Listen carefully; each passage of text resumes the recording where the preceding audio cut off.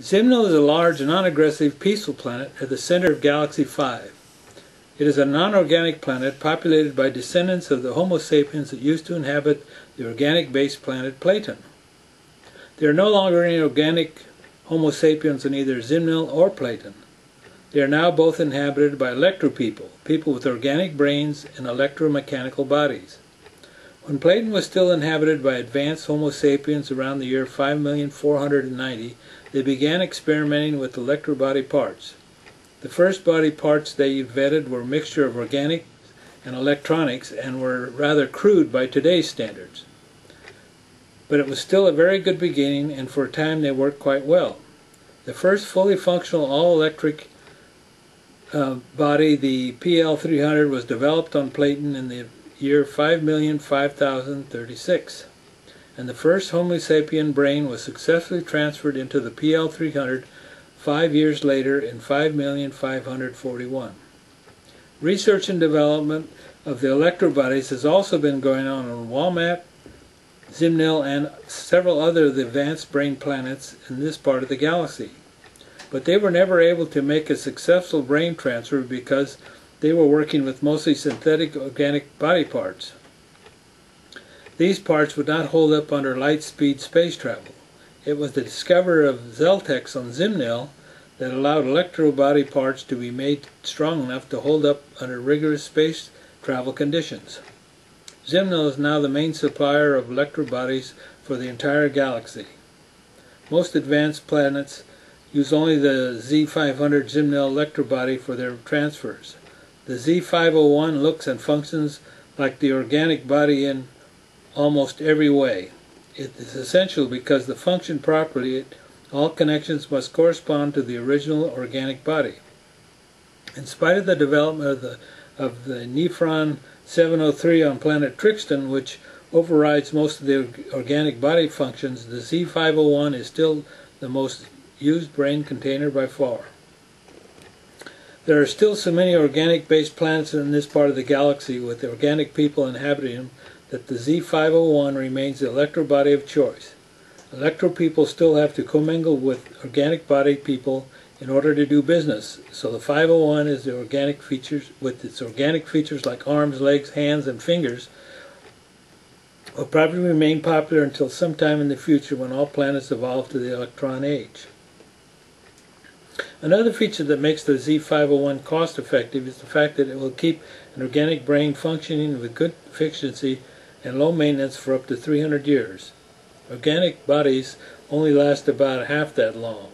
The oldest known organic lasted 150 years, but it started to malfunction when it reached 125. Brains and organic bodies don't function very well in the first place. There are too many disease-prone body parts that distract the brain's ability to think and concentrate properly. The Center for Electronic Body Research has been working on a new version of the 501, the Z800, which is supposed to last up to 400 years, but as yet they have nothing to show for their 20 years of research and millions of yebs spent. Originally, the brain was transferred from its organic body into the electrobody after it had been allowed to develop in an organic body for about 20 years. Early scientists believed that it took that long for the brain to develop and mature properly. But it's not the case anymore. Since the development of new DNA technology, organic brains are now grown in the laboratory and they have no need to be nurtured in an organic body. Brains are grown in the lab and then transferred directly into an electrobody. Gender also used to be an issue. At one time, female brains were transferred into female-like electrobodies and males into male-like electrobodies, but that practice didn't last long. Scientists soon found that there was no difference in efficiency between male and female brains. Outside the scientific community, however, there's still some debate. Some feel that the male brain functions better in matters of war and other forms of aggressive posturing than does the female brain. There are those who believe that in spite of all the advances made in the area of body and brain technology, the brain still clings to its evolutionary past and that many of the Homo sapien traits still remain lodged deep in the DNA of the brain. For that reason, though gender is no longer a scientific issue, brain transfer records still show the gender of DNA donor. The first one thing everyone agrees on: the brain becomes twice as intelligent in the electrobody than it ever could in an organic body. In the electrobody, more of the intelligent beams that travel with the life-energizing beams, or LEB, as it is referred to, are absorbed into the brain when it is not encased within the skull. It was this higher intelligence that allowed LEB theory to develop. The LEB theory gave new credence to the Darwin evolution theory, which had fallen out of favor after revival in the middle Homo sapien age. The LEB theory was developed not long after the first mass transfers of Homo sapien brains into the Z501 electrobodies. Once a certain level of intelligence was reached by the masses, the old Homo sapien God belief system, which violently opposed the Darwin theory, began to crumble. The belief that one's body and soul was created in the image of an all-knowing, all-seeing God was no longer credible. It falls short of reality when one knows that one's electrobody was developed and engineered on the planet Zimnil. It became common knowledge that God did not exist. One could tour the electrobody factory on Zimnil if one needed proof. For the ElectroPeople, the religious Homo sapiens-based theory of one God has been replaced with the LEB theory.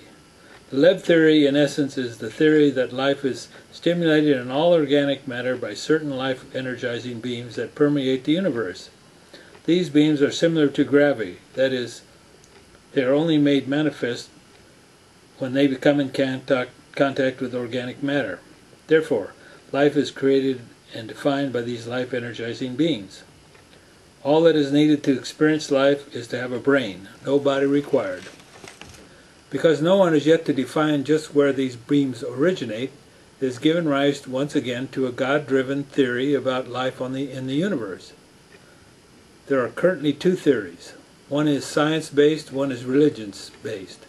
The science-based Lebers believe that science will one day provide an answer as to where these beams originate. The religious-based Lebers, called God-force believers, believe that God is the source of these beams and no further investigation is necessary. While that argument goes on within the ElectroPeople community, the traditional organic-based belief system of a single God responsible for it all is still alive within the Homo sapien community. God is not dead in this galaxy. There are still many organic-based planets within light-speed travel range of Zimnil that are in early phase of development. Some of these planets, such as Fignon, Ut, and Flecton, have populations of Homo sapiens that still believe in the all-knowing, all-seeing, one-God religious theory. And their ranks are still growing.